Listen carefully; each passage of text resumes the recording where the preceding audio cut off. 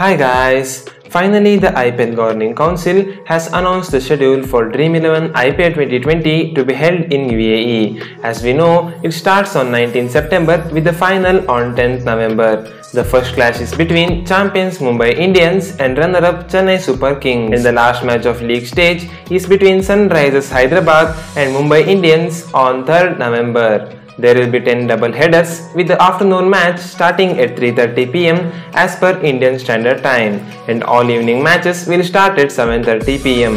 There will be 56 matches in total. 24 matches will be held in Dubai, 20 in Abu Dhabi and 12 in Sharjah. The venues for playoffs and finals is to be announced. You can check the complete schedule for the league stage. I have given the link in the description. Finally, the schedule is out and can't wait to see the game. Thank you for watching. Bye bye.